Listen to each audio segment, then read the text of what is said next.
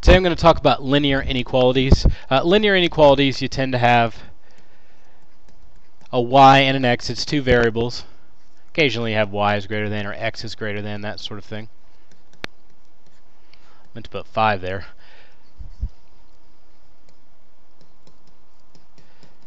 And maybe I have this as well. Now, it's just like graphing linear equations, except instead of having to think about just a line, I need to think about a couple other components. One of those being shading, and the other one being whether or not I have a dotted or a solid line. So if I have y is greater than 5x plus 5, if I have my line here, I'm going to make a dot at 5, and then my slope tells me to go up 5 and over 1, so somewhere in here. The difference here is that I need to determine whether or not I'm going to draw a solid line or a dotted line.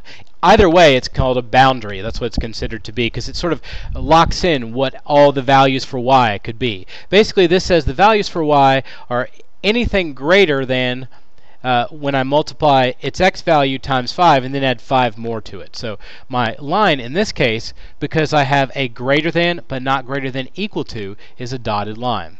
And my dotted line on here is going to look really bad. But anyway, the reason it's a dotted line is because the value on the line itself is not included in the solution set. So this point doesn't represent an answer, it just shows you where the boundary starts, because y has to be greater than that number. It's kind of like when you have somebody evaluate your property, they put a dotted line between the two properties to sort of see where you and your neighbor share property, because it's not really yours and it's not really theirs. That's why the dotted line is there. Now I need to think about where values of y are greater. And in general, y values are greater when I go up, so I need to shade up to show that all of these values represent y. So if I have a greater than or less than, I need to make a dotted line. If I have a greater than equal to or a less than equal to, I need a nice solid line. And somebody that I used to teach said that if you have to do more work to write it, you have to do more work to graph it, which makes a little bit of sense to me. So if I have y is less than 2x minus 1, so say I was doing this one, I would go in and I'd be at negative 1, I'd go up 2 and write 1, that whole thing. In this case, it's another dotted line. And then y is next to the little n, so y is less than, so I'd shade down. The other two, for y equals 1/3 x plus 1, I would go to 1, make a dot, I'd go up 1 over 3, so it would be kind of a shallowish rise. And this says y is greater than, so I'd shade up. I use a solid line here because it also includes those values in the answer set. Here, I'd go down to, once again, it'd be sort of shallow going up, sort of like this maybe. And y is less than or equal to, so I would shade down. Let's do a couple that you might see on an assignment, and I think it'll become super clear. It's not that complicated as it is. It would help if I had had the assignment up that I wanted. There it is. It's hidden behind a bunch of other nonsense. Now, this one says y is less than 2x plus 2. First thing I need to understand or get a grip on is the fact that, yeah, this is going to be a dotted line. So you might even want to make a note to yourself that's going to be dotted. To graph it, go to plus 2 and make a dot. The slope of 2 over 1 tells me to go up 2 and over 1, or down 2 and left 1. Y is less than, so I'm going to make a dotted line through these points, and then I'm going to shade down. That's one. The next one tells me that I need to do y is greater than or equal to negative 1/2. So in this case, I'm going to go to 0, and I'm going to go down 1 and left 2, or sorry, down 1 and right 2, or up 1 and left 2. I was thinking of multiple things. Now this has a line under it, so I'm going to make a solid line. And y is greater than, so I'm going to shade up. Now, what about the calculator, you might be saying right now? I don't want to be bothered with this. In some cases, it's necessary that you be bothered with it, but in others, it's not. So let's look at this one. Pop up the calculator. Y equals, helps if you turn it on. 3/5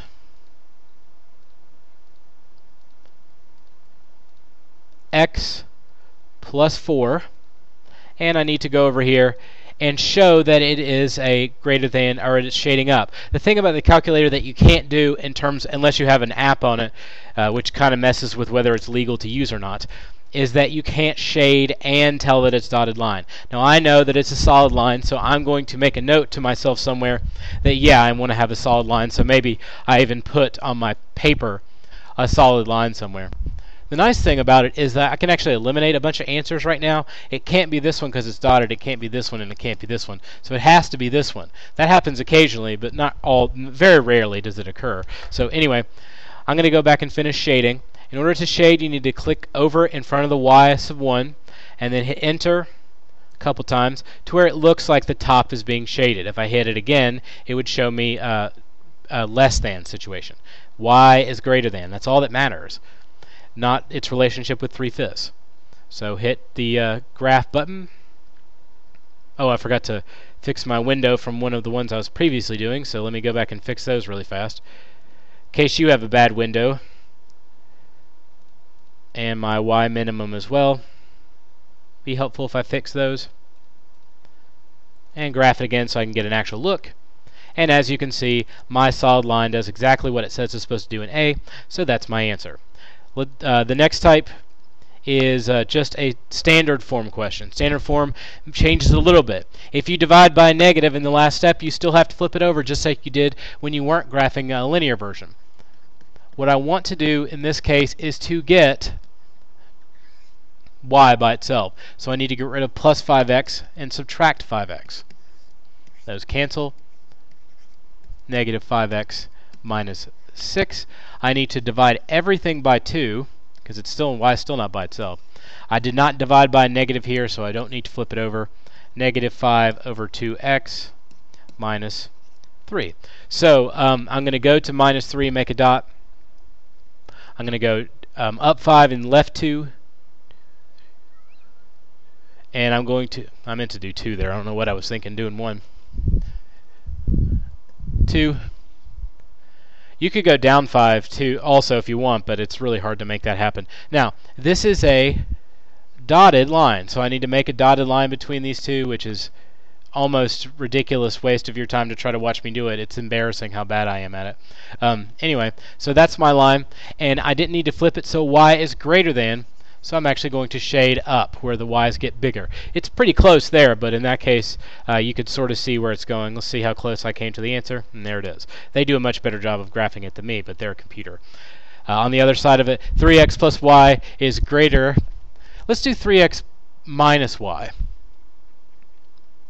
So I'm not going to do the one that they suggested I do because I want to make a point about something.